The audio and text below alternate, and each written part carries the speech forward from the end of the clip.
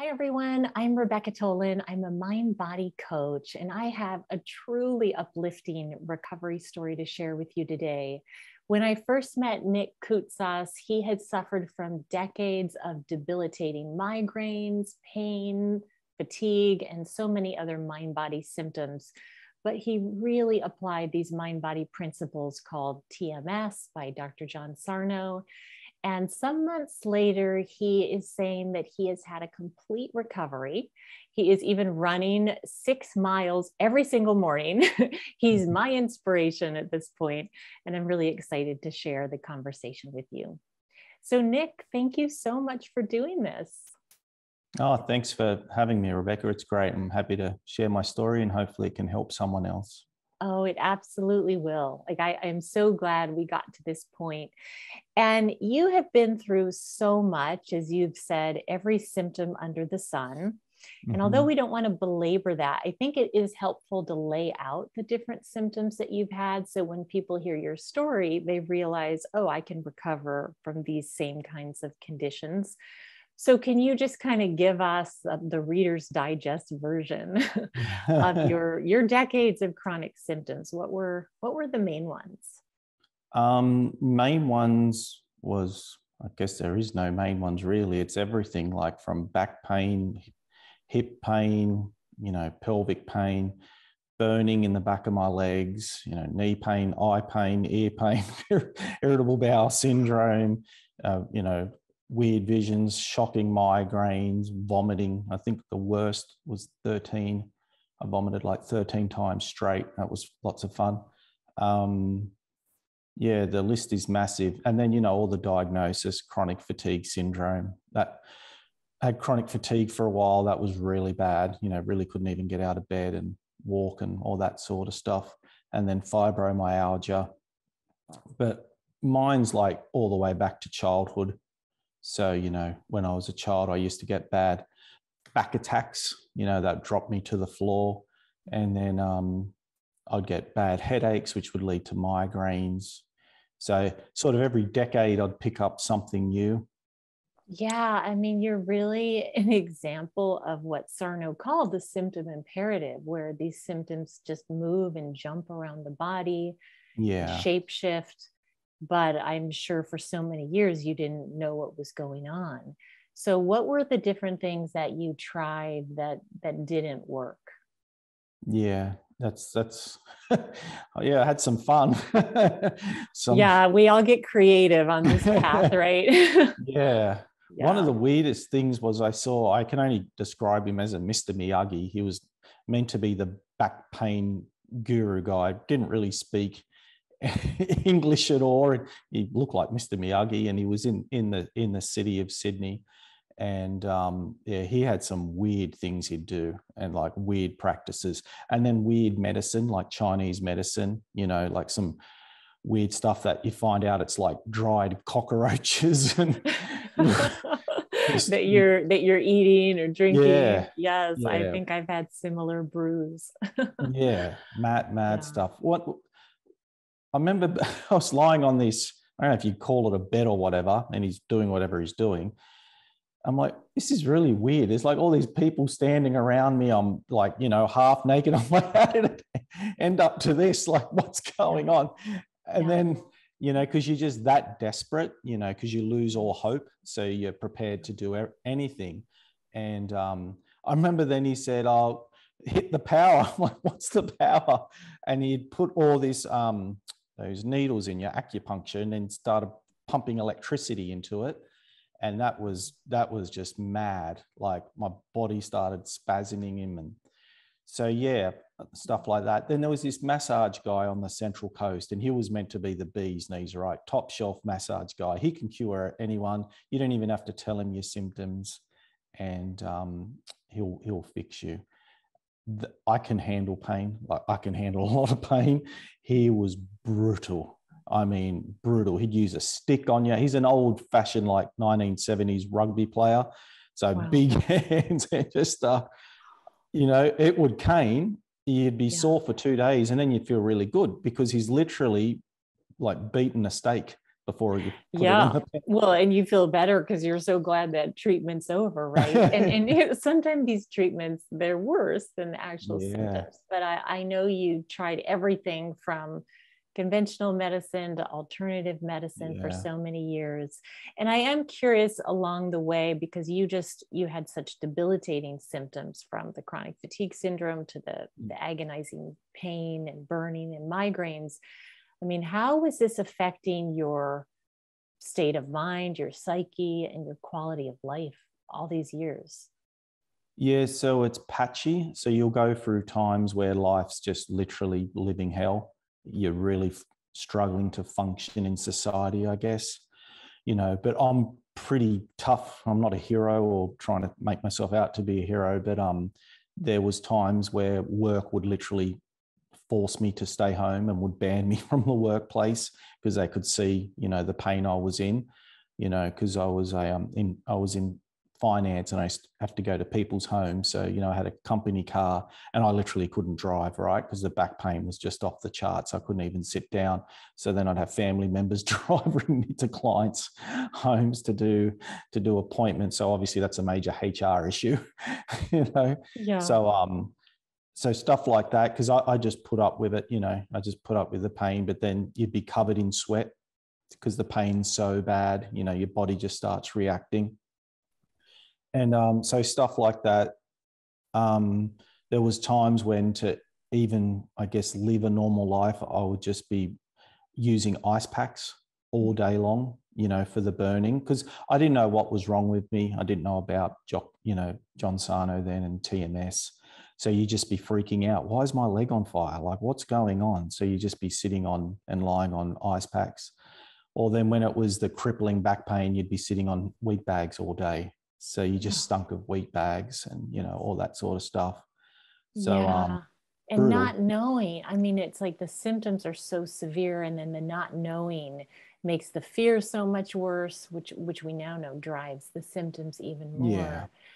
Now, this was from the time you were a child through your 20s and 30s, and then you discovered John Sarno's work, I believe, in your 30s.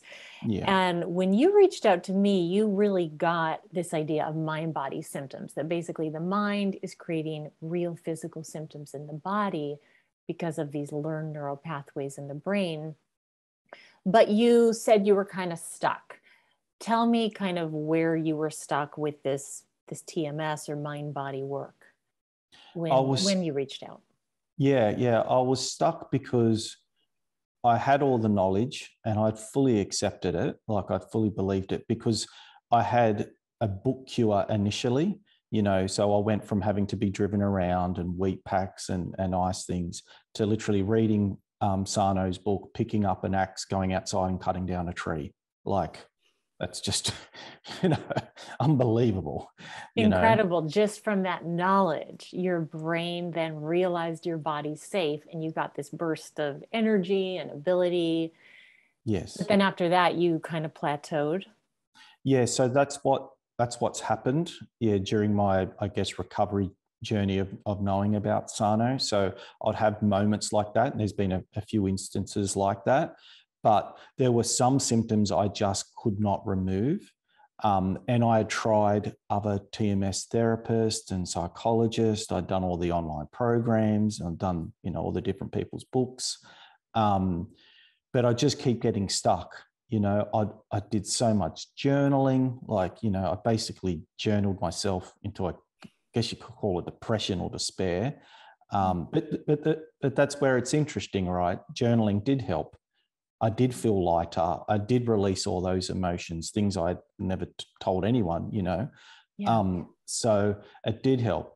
So the reason I reached out to you was because I was still stuck. I'm like, well, I know it's 100% TMS, 100% I know it is. I've got the evidence.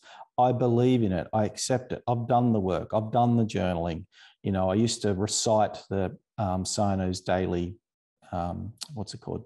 The His 12. 12 daily reminders. Yeah. Yeah. And he has So the all do's of and that don'ts. stuff. And so you just get frustrated, right? Yeah. And you start to lose hope again. And you're like, I don't understand. Like, why can't I get rid of this burning? Why? Because it was these, I guess, 2 or 3 main symptoms that just would never really go away. So that was the burning, and that was the neck pain that would go up into my eye, into my head, which would call the migraines and vomiting. So these symptoms are always hard for me to describe, but I know exactly what they are. So I can actually box them in my mind. Okay, yeah, I've got this thing, I've got that thing. So there was like 2 or 3 of those things left, which I just could not remove. And I tried other people too, like I said, and all the courses and everything. So yeah, I just got really confused. And then I started to get to the point where, well, maybe that's it then. Maybe this is as good as it gets. I'm a lot better than what I was, I'm a lot better than what I was. I'm living a normal life. From time to time, I might be out for a few days vomiting with a shocking migraine. I might have burning for a week, It shows how bad it was that you got to the point where, okay, that's an improvement at least. I know what's wrong with me. I've had some improvement through the journaling, which is kind of just really venting emotions onto the page.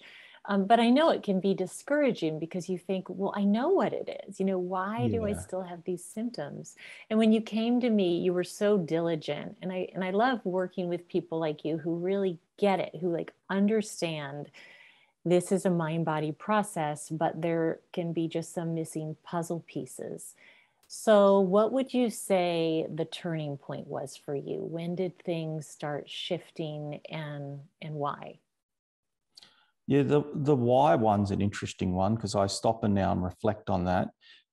After a few sessions, I sort of put it to the test, what we had been doing. And I don't know if you recall, the first, I basically challenged myself, right? So I actually decided to go and do gardening, which I hadn't been able to do for years. And when I mean gardening, I'm not talking about pulling out a couple of plants. When you say I'm gardening, like I'm pretty full on. Whatever I do is full on, right? Yes. So, yeah. So it was like a massive, garden bed. It's like 2 or 3 of them, full of trees and weeds and everything. And I just went for gold. Got out the mattock and the hoe and the shovel and dug the whole thing out. It was like backbreaking work for the best of person. And it was like I put all of our work to the test. And I really didn't have much pain. And then if I did have much pain, I was just like the confidence was so strong again. So I guess why it started to work for me is because it was building up my confidence again. By doing the work and by talking to someone every fortnight was like that reassurance that, everything is okay. Even though I knew it, it's just having someone, telling me that. And because, sometimes you have an out of body experience. You think, what is this TMS? This is a load of baloney. What are you talking about? You know what I mean? It's just weird from time to time. So, but the big 3 things for me, were the somatic tracking and the self-compassion. And I guess you'd call it being grounded, just being present in that moment. So looking back, definitely the somatic tracking, or sort of like somatic tracking or somatic meditations really helped me. And, I wonder if it was a way of calming that nervous system down. Yeah. And let's kind of break these down one at a time, because I think these 3 elements that really helped you recover are often missing pieces for people. The somatic tracking was really probably the main tool that helped me recover from chronic fatigue syndrome as well. I would say that, and the knowledge. And I think the writing helps a lot of people, but it's really important to get into the body. And as you're bringing attention to these sensations through a lens of safety, you're retraining your brain that they're safe. And then that danger signal can turn down in the brain. So it's like a brain and body retraining. So you were doing these somatic meditations every day? Yes. Yeah. Okay. Yeah, that's a really powerful tool, especially when you're able to bring your mind into your body without a lot of anxiety. For some people, it's a little bit intense, but it's mind body healing. And sometimes people try to skip the body. We can do a lot with the mind, but it's also important to include the body. Now, I recall us having quite a few conversations about self-compassion and how so many of us try to bully ourselves into getting better. We're criticizing ourselves for having these symptoms or not getting better more quickly. And actually that activates the brain and nervous system, which then perpetuate the symptoms. So how are you able to make that pivot into being kinder to yourself? Yeah, that's been massive for me. So the first thing is to realize that I had no self-compassion. I didn't know. I just thought that was normal. I just thought if you've got something to do, you suffer until you do it. That's my mindset, right? I can give you just a basic example.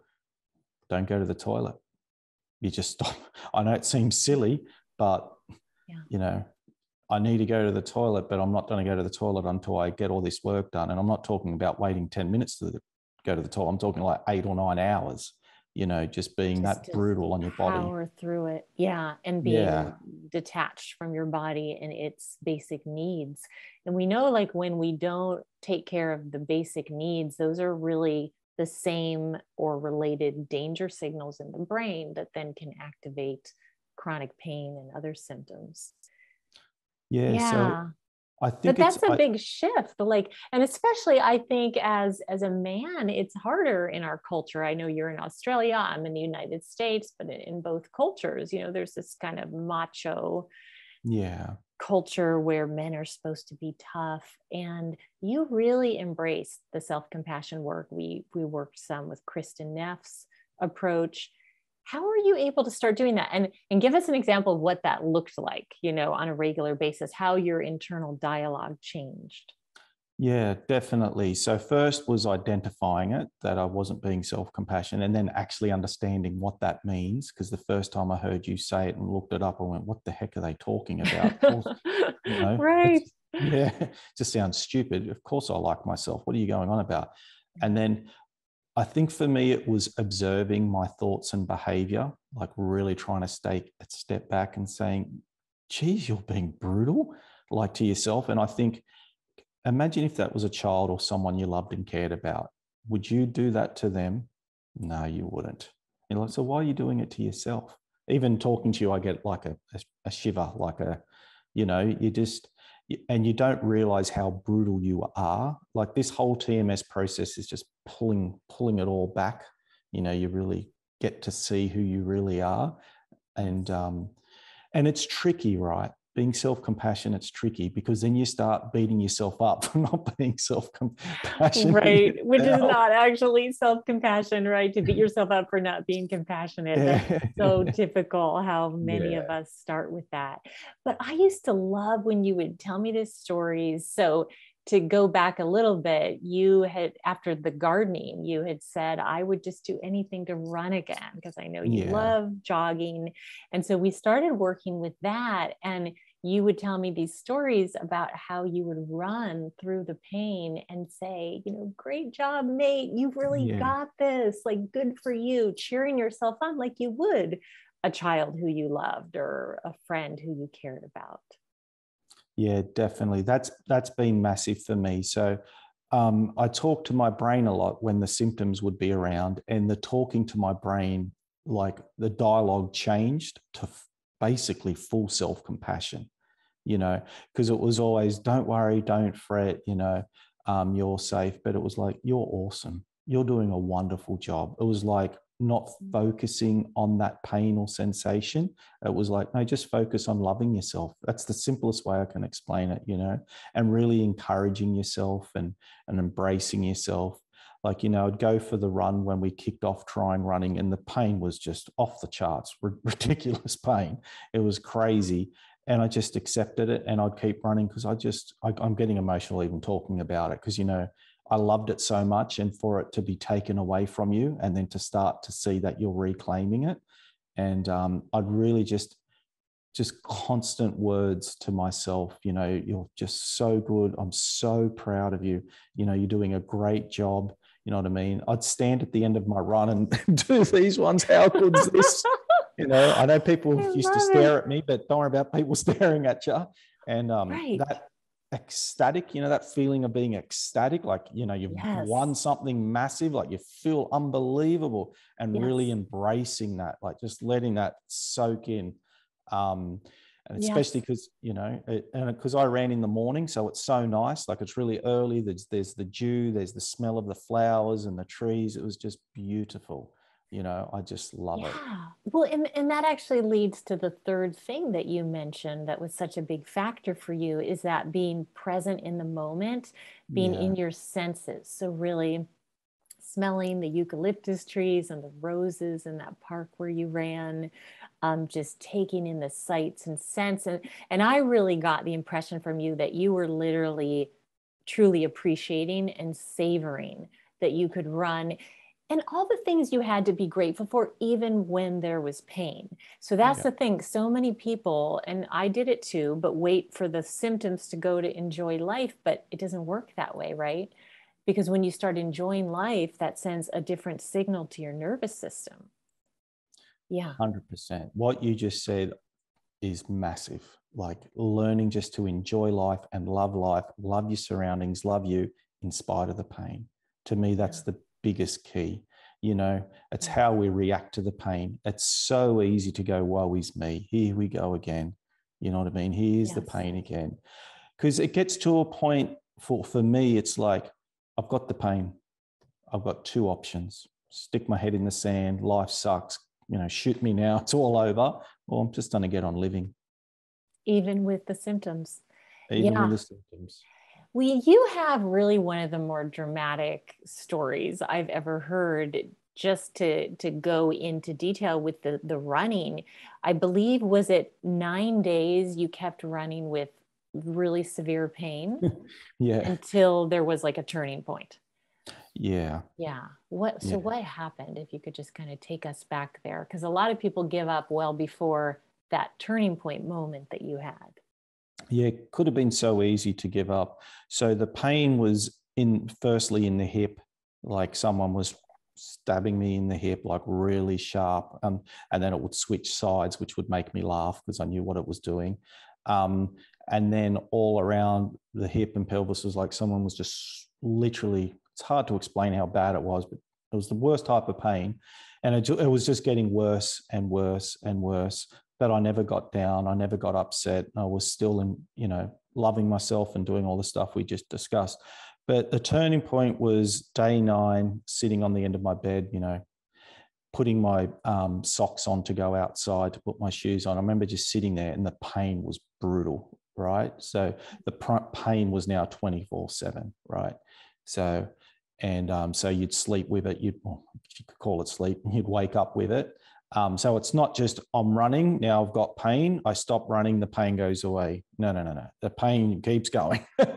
It Yeah, keeps that going. danger signal was on, and it It was just on. kept generating the pain. Yeah. It did. So that was a conscious choice I made sitting at the edge of the bed. And I remember I had the thought, this isn't going to go away, Nick. Maybe you should just hold off for a few months and do some more deep work with Rebecca. You know, those thoughts started to come in. And I had a decision to make, right? Like a fork in the road sort of situation. And I just went quiet and into myself and said, no, I love myself. I'm not giving this up. Means the world to me.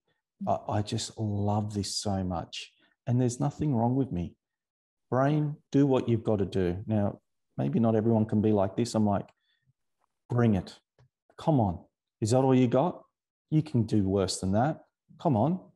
You know, so that was my just complete defiance. Just And you complete just defiance.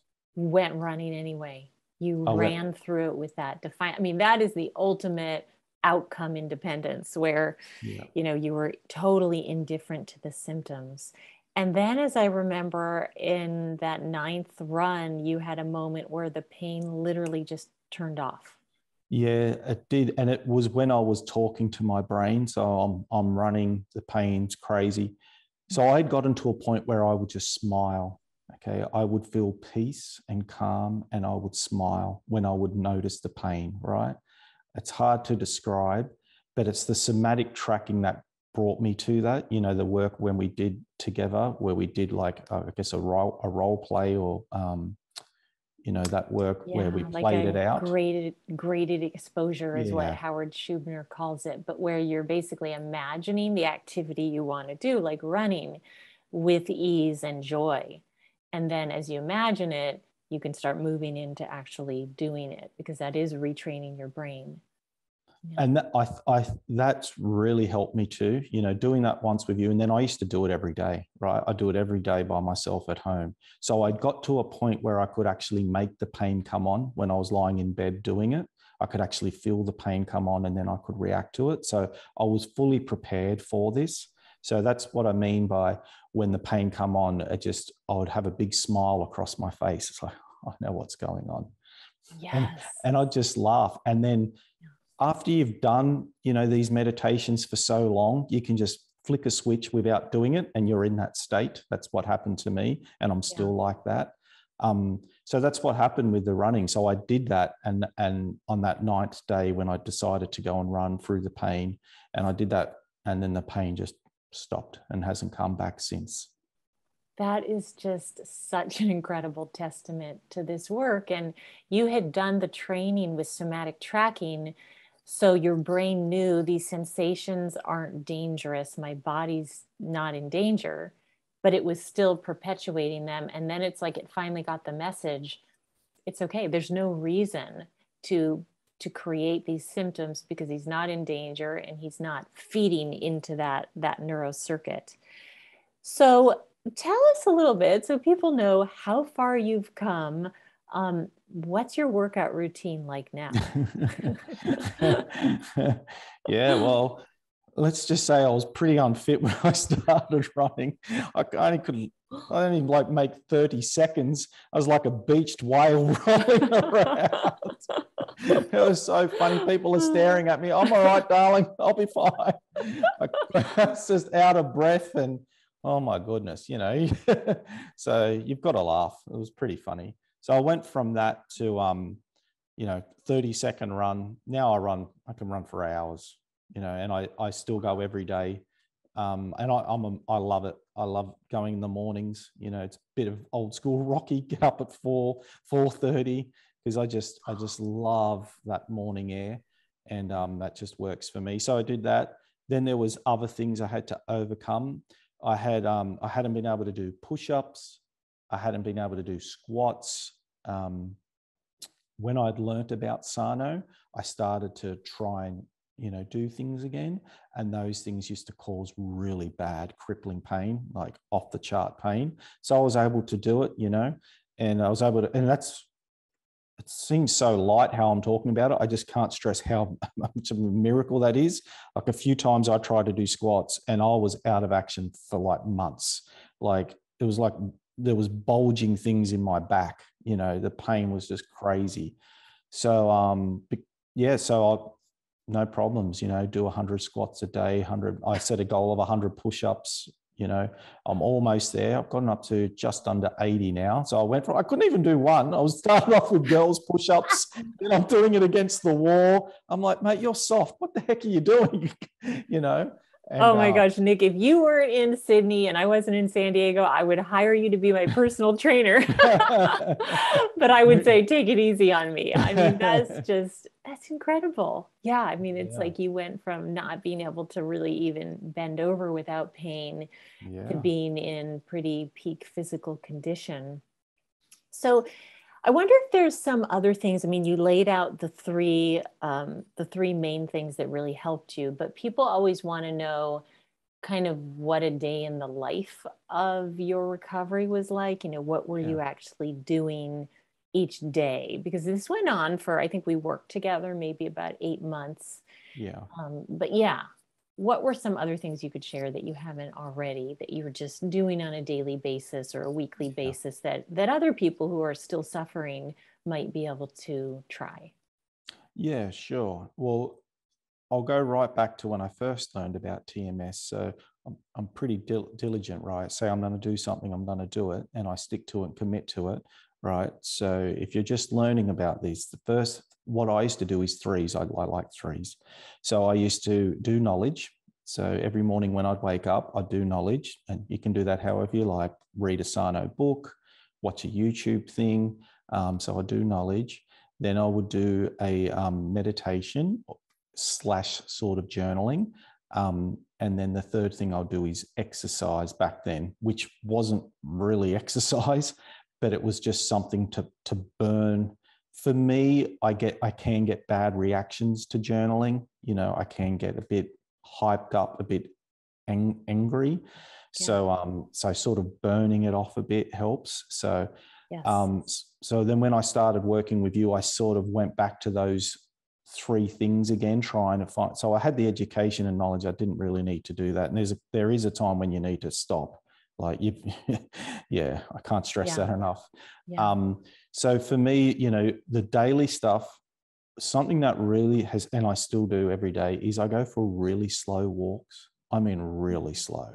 I mean, really slow, and just constantly, putting your hand on your heart or your stomach and really taking in deep breaths. And sometimes I'll just stop and stand there and stare at the trees, but really focus in, see if you can see that leaf. What does that leaf look like? Like, what's the shape? Like that, for me, that really puts me, grounds me, keeps me present, because that was one of the hardest things to overcome. Okay, I'm never living here. I'm either 15 years behind or a few months ahead, and that causes so much angst. So for me, one thing I struggled with when I first heard about TMS is they tell you that there's nothing wrong with you. You don't need to do anything. I don't agree with that. You need to do the work. You need to do, you can't just, no, no, you need to do something, and so I try to box it in, you know what I mean? Like the knowledge, the journaling, the meditation, and the physical stuff. And so since we've been working together, so before I started running, that's what I'd do. I'd wake up, I'd do a somatic tracking, or a meditation. Then I'd go for my nice slow walks. I do a couple of those a day, or even a nice slow drive. People don't like that. I'll be doing like 20 kilometers per hour in an 80 zone. And it's like trying to slow my whole system down. Yeah, you're really coming into the present moment and getting out of that ruminating mind, which we do through being in the senses, just feeling ourselves standing on the earth, like you say, looking at the leaves. And I agree with you, about 90% of people at least need to really do the work. They say, 10% have a book cure. But the work can be simpler than you think, right? It's not easy, but coming into the present moment, just being where you are, but it requires retraining your mind over and over to see what's around you, smell what's around you, feel the sensations in your body in a new way.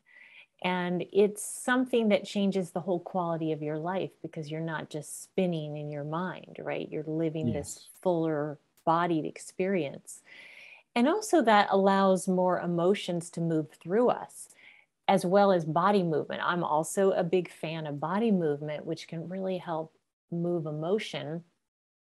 And I'm curious, for you, being a musician and someone who's journaled, did meditations, creates music, what were the most helpful ways for you to really get in touch with emotions and release some of that energy?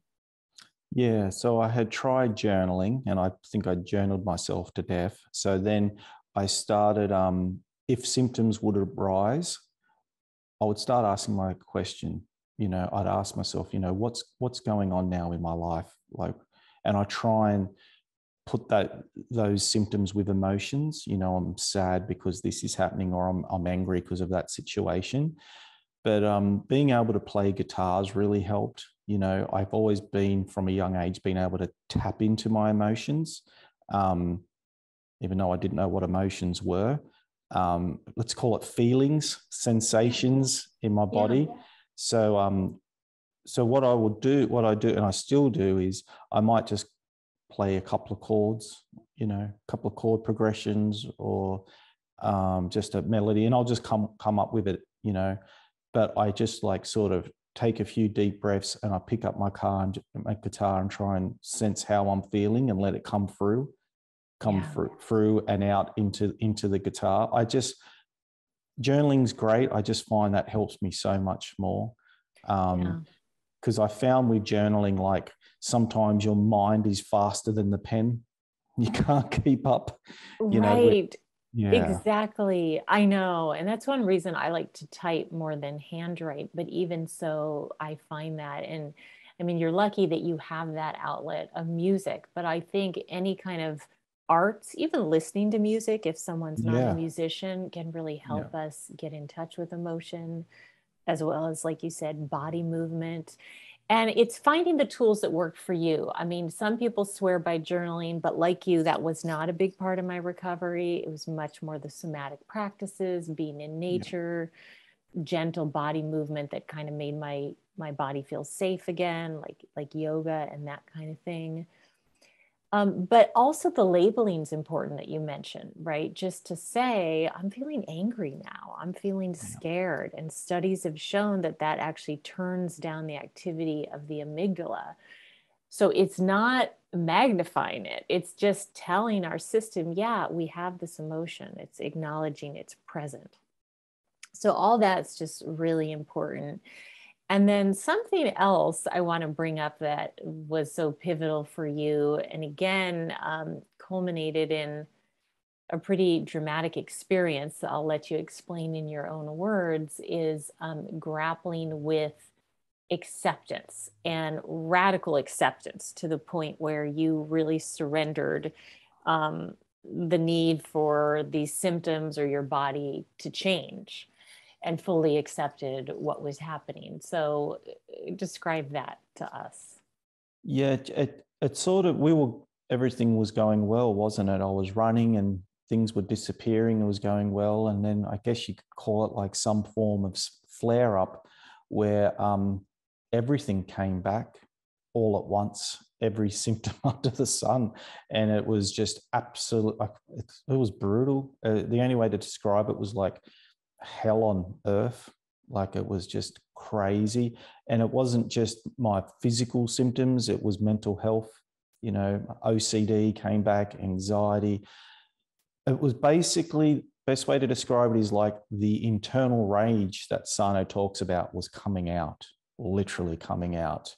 And I perceived everything as a threat, as danger. You know, even from just watching the TV, my mind would go, this guy's having a go at me. Well, what's his problem? You know, it wasn't saying anything to me. And then you think, am I going crazy? You know, what's going on? And I'd had this once before, many years ago. And, you know, all in your arms, it's like your veins are just popping out. And it's brutal. That's very hard to live when you're like that. It's words can't describe it. And so it went on for days, and then the symptoms were just crazy. The physical pain was just crazy from you know, all over my body. And then it got really, really crazy. Like I thought I was going to die. So I was getting like electric shocks to my heart region. And like you could literally see the muscles around where I guess your heart is like spasming, you know, like that. And just one of them, you know, you just scream and drop. So I'd had that before in my back, but now it was doing it there. I went, well, that's it. I'm having a heart attack, or there's something wrong with me. And I thought, well, that's it. It's over. It's the end, you know. And so I basically got to a point, because I was so ferocious in trying to stay alive, in trying to fight this, in trying to fight the symptoms to lessen them. Right. So I was doing everything I could, you know, I even started journaling again, just doing anything I could. You know, it was just 100% energy, attention, focus, coupled with fear and anxiety, to make all of this go away. This was like a flare up times 10. It's like you had been doing well, but then suddenly, with some life changes, these symptoms came back in full force. And also, what I'm hearing is you got a taste of the rage that Sarno explains our brain is trying to protect us from. And it sounds like Yes. you saw up close and personal why our brain is going to protect us from that rage and instead give us physical symptoms, Yeah. And that rage extremely is, intense ones. Mhm. yeah. It makes sense, right? Why the brain's trying to distract you, because this rage is crazy and it's timeless. That's one thing I noticed. There was things coming out of me from decades ago. Mm. But then I got to a point, it's like I sort of gave up, but I didn't. This isn't a depressive thing. Not a depressive person, and I've been through a lot. But I just gave up fighting, because I actually thought about it, right? The whole point of this is to distract us. My whole being at that time was trying to fight back to survive. Well, I'm doing what it's wanting me to do, right? That's the ultimate attention, the ultimate focus, the ultimate fear of it, right? Because we talked about a few moments ago, you just run in spite of the pain. That's the point you've got to get to. I can live irrespective of what's happening to me, because there's nothing really wrong with me. So, and I thought about that, and that's when I just had to accept it. And I'm not saying this is for everyone. I literally did think I was going to die because what was going on around my heart, and I just accepted death. That's the only way I can explain it. I said, I'm going to go to bed now, and if I die, so what? That to me sounds like total surrender. I mean, Yeah. you're just surrendering completely to what is, and any sort of resistance to the symptoms, which I can't even imagine doing with that kind of intensity. I mean, you have a very high threshold. And of course, I do want to make clear for people who really think they're having a heart episode, they really should get checked. I mean, you had a history of these symptoms, and it's a different situation. But, these symptoms can mimic a heart attack, and you experience that. Obviously, people need to make sure they don't have that going on, but in your case, you didn't. It was mind body symptoms. So you just surrendered, you gave into that, and then what happened? Then I went to bed, and then the next day I felt really emotional. I felt really feeling. It's hard to describe. I just had all these feelings in my body. It was weird. So I've got a games room. So I went into my games room, turned it all on, and it's pretty dark in there. And I was sitting under, I guess, the neon lights, and I just lied on the floor, listening to records, right? I've got a record collection. And then all these past, not all, but some past experiences came back to me. And it was so real, like it was just happening. And I could even smell things from back then. I'm talking things from like 30 years ago. So all of that's, it was a few examples of that. And it was really beautiful, like really wonderful. Like these were good experiences, good past things, which felt, yeah. So that happened. And I can even now can still tap into that. It's like I've opened up some part of my brain or something where I can tap into that stuff. Because, that's when I learned when I was reading about Sarno, and he'd talk about that, something that happened 40 years ago just happened today in your mind, right? It's timeless. Yeah. When you access that part of the brain, those emotional memories. And, when you describe this, Nick, I know I told this to you previously, but it reminds me of when people describe a near-death experience where they either almost die or they do die and come back to life. And in between that, have these beautiful, vivid memories of their life and see it through a completely different lens. And then when they come back, they don't have the symptoms. I'm thinking of someone named Anita Morjani, who actually had lots of tumors and essentially died of cancer and had a near-death experience and came back and had no cancer in her body. And although your experience is different, you actually described that all your symptoms vanished after that. They were gone. You don't even have to work with them anymore. Is that correct? Correct. Everything's gone, and something else has happened. Like, I just feel fantastic.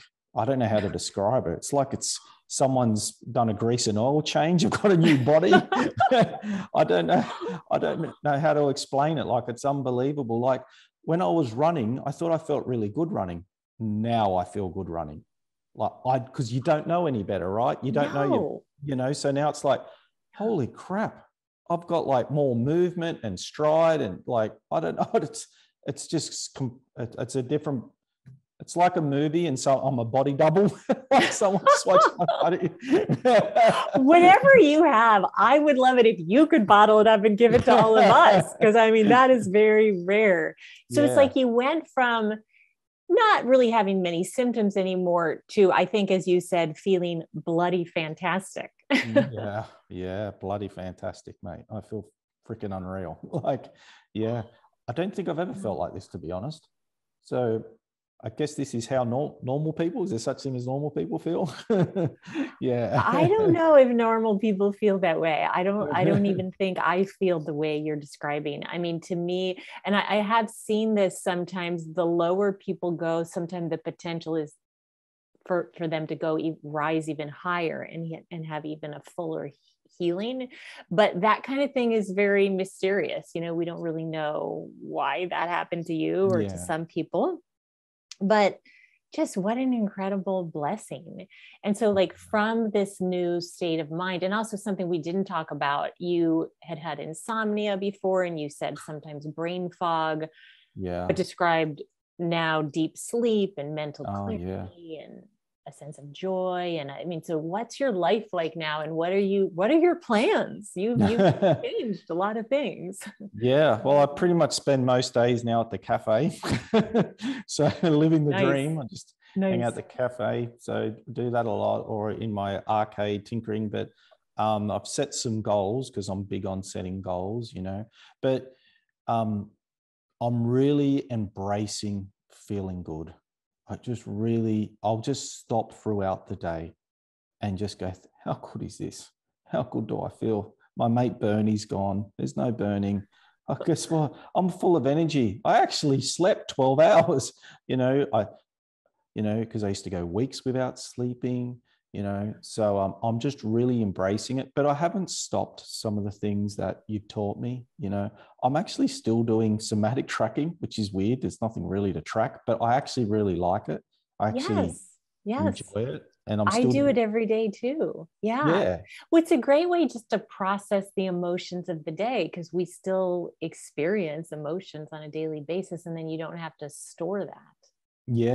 No, it's great. Like, you sometimes you think, oh, well, it was worth it to go through all this to become like that. Some days I think, yeah, other days I'm like, it wasn't. No, it was I'm with you. Hard. I'm with you on that. Well, I mean, if anyone deserves this, you do, Nick. I mean, you have been so diligent, not just the time you and I worked together, but for so many years and even decades before you had discovered this work. But you really applied it every single day. And it's just incredible to see this happen for you. And I also just want to bring up, these symptoms have a certain wisdom. Now, yes, they are trained pathways in the brain, and we want our brain just to know we're safe, but they also sometimes guide us out of life circumstances that we're really not enjoying anymore. So how did that play out for you in terms of kind of seeing how the symptoms were almost a barometer of when you were going in the right direction of your life or when you're going in the wrong direction? And how did you change your life? Because you didn't always just get to hang out in the cafe every day when we first started working together. No, so there has been life changes. I did have to make life changes. So I guess in some respect, it was good that this happened. What I've gone through, decades, a life of it, because that's what I started to realize, right? When you really get deeper and deeper, you start to realize, I'm not happy. I'm not happy in this job, or I'm not happy in this career, and you really start to realize, well, why am I doing this? Like, why am I actually doing this? You know what I mean? And then when you get even deeper, I got to a point where I could actually see when I do a certain type of work, I would then get a certain type of pain. I could actually start to connect it, right? Yes. And it's hard to get to that because life's so busy. You're in so much pain. You're just going around chasing your tail. And that's why I keep harping on about doing these slow walks, just slowing everything down so you can get real clear and you can start to pick things off. And that's what I've done. Now, I don't know if you have to change your life. I don't know if that's for everyone, But for me, that was a big part of it, Yeah. change, For some people, I find it's not necessary, and for others it is. And that's really insightful that you were able to see when you did certain kinds of work that you really didn't want to be doing anymore, like its lifespan had come and gone, you got symptoms. And Yes. you were really willing to make those changes, which stirs things up a lot. And I know a lot of Yes. that was happening before you had this big flare up, but you moved through it to the other side. So it's incredible to see your whole, I think, just transformation as a human being. Yeah, Yeah. it's unbelievable. But like you said before, self-compassion, because if you have true self-compassion, you won't do those things anymore. Like if you really cared about yourself and really Yes. loved yourself. And I Yes. know you're thinking, what's he talking about, loving himself? What a load of baloney. You know what I mean? But it's real. I It's can testify real. to. Yeah. At first, it just seems like a concept. I was the same way. I just drove my body around to try to achieve things. And it took a long time to come back into self compassion. But then it's like nobody knows us better and what we need than ourselves, right? So Yeah. it's like we can meet our own needs physically, emotionally, mentally when we really start tapping in. So, just in closing, is there anything else you want to share about this work, mind body healing, or people who are still struggling? To me, all I want to say is there's hope. Yeah. This Yeah. may be, you may have heard about Sarno before, maybe for the first time. I know what it feels like to have no hope. That is horrible. There's nothing worse than losing hope and despair. But I can promise you there is hope. If you've been to the doctors and you've been checked out, and there's nothing really wrong or structurally, this TMS stuff is real. It really is. And I know some people don't have instant results and it's hard to see, but all I'd say is just don't give up, mate. Don't give up. Yes, that is such an important message. Thank you so much for sharing your story, Nick. It's just an honor to know you and to witness all these changes. And I really appreciate you sharing so personally. No, thank you. Awesome. Yeah. So, if you're watching this, like Nick said, there really is hope, whether you're brand new to this TMS work or you've been doing it a while and feeling stuck. I see people recover from chronic pain, chronic fatigue syndrome, long COVID. Sometimes it just takes really finding the right puzzle pieces. I'm going to be offering a 8-week live course called Be Your Own Medicine starting September 22nd. If you're really ready to reclaim your health, I invite you into the course. I'll share the knowledge and practices that Nick and I have been talking about and those that helped me heal from 13 years of chronic fatigue syndrome. There's 18 different somatic meditations to retrain your brain and regulate the nervous system. It's a really supportive community, so you don't have to do this alone. You can join us for live classes or watch the recordings on a private website. You can find out more at RebeccaTolan.com/course. And if you just want more information on mind body healing, you can sign up for a free somatic meditation and blogs on my website. That's at RebeccaTolan.com. And also subscribe to this YouTube channel to find out when I release more videos. Take care, everyone.